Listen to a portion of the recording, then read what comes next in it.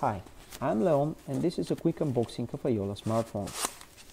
I've pre-ordered the device in May and I received it just on time before the holidays in December 2013. Jolla ships devices via FedEx.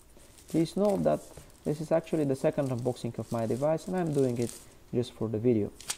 Now let's get started by removing the other half cover. On the back side of the device you'll find out placeholders for microSIM and microSD card. Some users' manuals are included inside the box, as well as a label explaining that I'll receive the red limited edition of the other half in a few weeks. A battery, a USB cable and a USB charger are also included. The USB cable is used for both debugging applications and charging. It's cool that I found out a couple of Jolla stickers inside the box. Now let's power the device. First we have to plug in the battery, then we have to place the other half cover. To press and hold the power button and the device will start booting. The booting process takes approximately 25 seconds, but I have speeded it up just for the video. There are only 3 hardware keys on the device, 2 for volume, 1 for power. To browse the main screens of the operating system, just gently swipe. Now let's see a quick tutorial about Sailfish OS. This is how we minimize an application. And this is the native options menu. We can visit the notifications at any time by swiping from bottom to top. And to close an application, just swipe from top to bottom. Now let's have a look at the settings.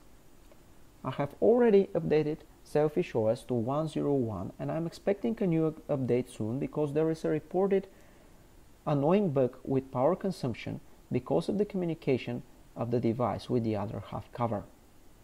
There is a known workaround which has been explained in the mymo.org forums. Now let's try out the Jolla store. Jolla provides a number of essential applications that are highly recommended and everybody installs.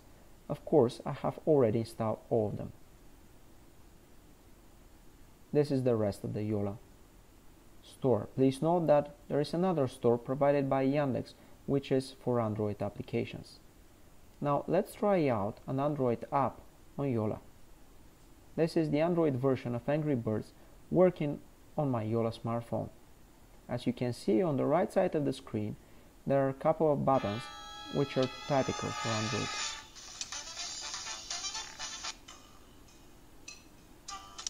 Actually, the game is working quite smooth.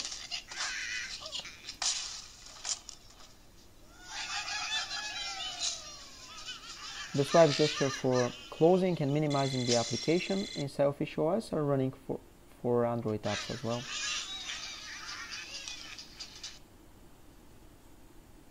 Now let's see how we close an app from the task manager.